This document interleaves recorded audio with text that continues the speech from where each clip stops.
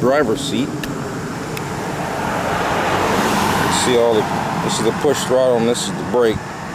And you got the foot brake. You gotta have that foot brake because the problem with this thing is that the brake is dependent on the battery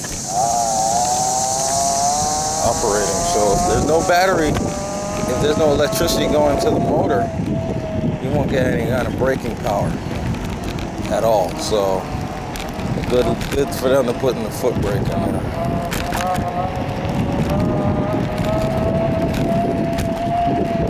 It's very nice. It's nice and clean. It's lightweight. It folds up nicely. You can just take it out on the road. Do whatever you want to do. I'm planning to use this to go to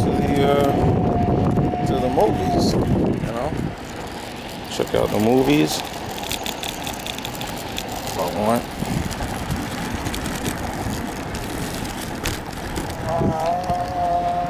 Yeah, it's working now. I mean, you can't argue with what it's capable of doing.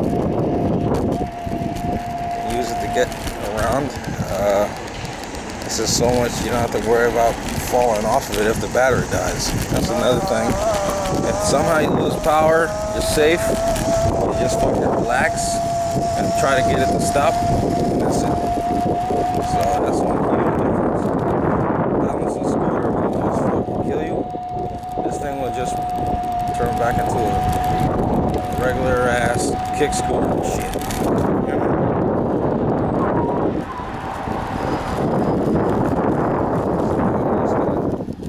And it has regenerative braking though. I don't know exactly how much power it gives you from regenerative braking.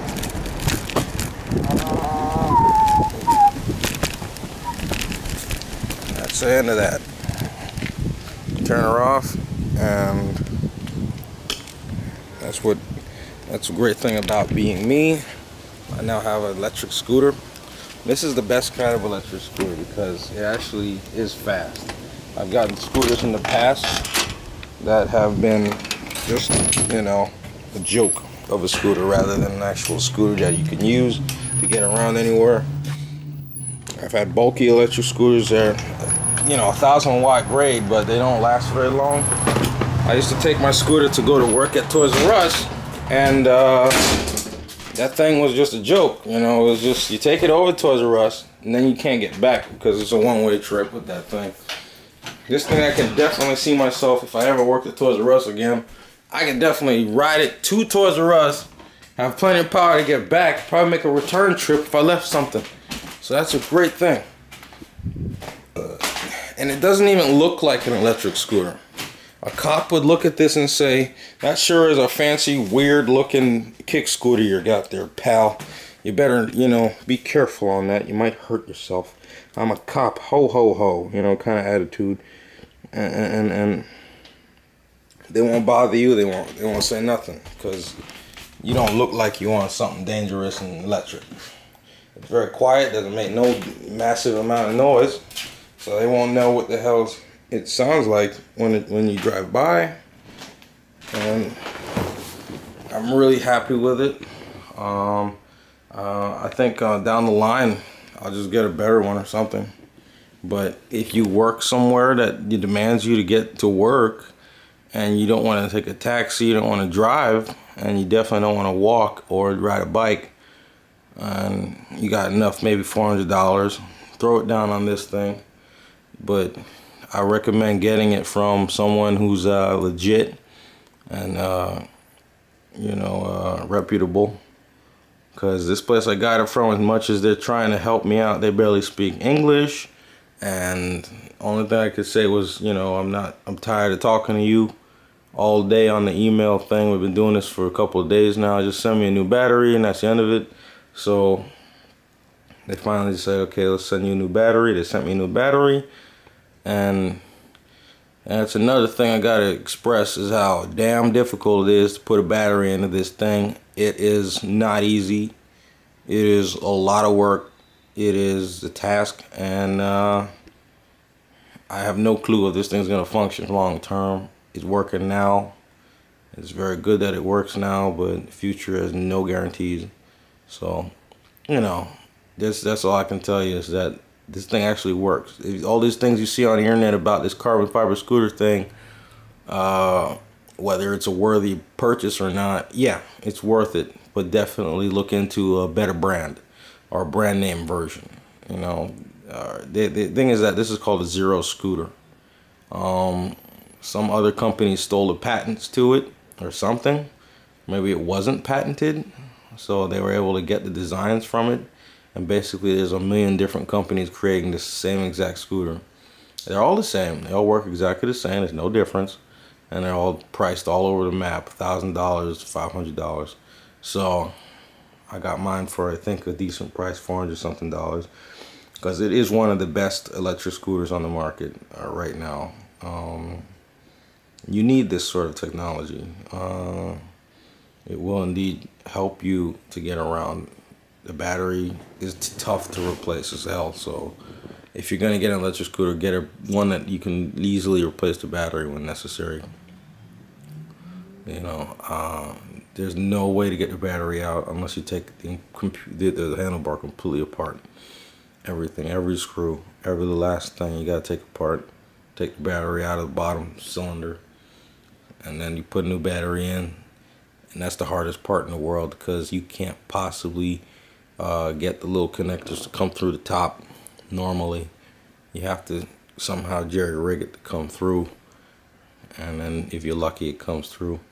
And then the worst part is trying to get the damn thing that's the screws into the bottom, because it does not want to go down anymore, because everything's been switched up and it's not what it once was, so it doesn't go back down anymore. I had to smash it down with all my strength to get it back into it, and that's what I'm talking about. It's such a pain to get this thing back together after you take it apart. So don't bother trying to replace no battery. I wouldn't do it again. That's the trauma that I went through. I wouldn't want to put a new battery in this thing ever again. I'm done with that idea. If I had to do it all over again, I'd chuck it in the garbage. And because I have a job now, I'm going to be working at TSA again. They pay a damn hell of a lot of money, so I'm just going to buy a whole new scooter. I'll buy 50 of them, and I'm not going to try to replace shit. Now, these handlebars don't fold in. They sell models with the handlebars fold in. That would be ingenious if these handlebars folded in, because I can imagine you try to put this thing inside of a bag and sling it over your shoulder. You know, the handlebars being collapsed in would be nice. So that's what I'm gonna buy when I get the money. I'm gonna buy that version with the handlebars that slide in nicely. But damn it, you know, I've never really thought we'd ever have electric scooters of this magnitude, because everything's been chain driven for so long. They've now opted for electric motors now, and you know, the magnetic electric motor is so much more efficient than a chain driven shit. And you know, there's no friction. None of the parts are ever gonna break. That's another thing. A chain driven motor, the sprockets are gonna go down bad at some point. The chain itself is gonna get loose and not be working as efficiently anymore. You have to adjust it over time. So this is infinitely better technology. It's much faster too. It's just murdering the fucking streets. It's just flying. So I mean, this is just like a prototype of what I'm gonna get. I'm probably gonna opt for you know, one of those really expensive high-level scooters in the future that's 500 watts, the works, gets you where you gotta get, because I'm gonna be working up at the airport. And let me tell you, man, to get to the airport, probably gonna be tough. I've done it. I've used I had a gas powered, not a propane powered scooter, and if I had this thing back then, I would have gotten to work on time every time, because you have to get off of the train at a certain stop and then take the bus to the airport. But if you can just get on your scooter and go to the airport, you don't have to worry about no bus. So one day I tried to get there on the propane scooter, and it was just a massive task to get it done. Very difficult. And of course, you probably, I don't know if I ended up late or not, but I probably did. And I'm just saying, this thing's so much, this thing's like, it don't weigh shit. It's light as fuck. That's another point to make.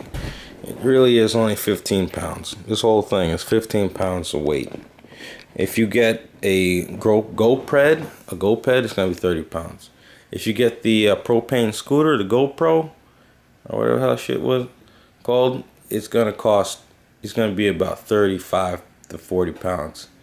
This thing's 15 pounds. I could lift it with one arm outstretched. So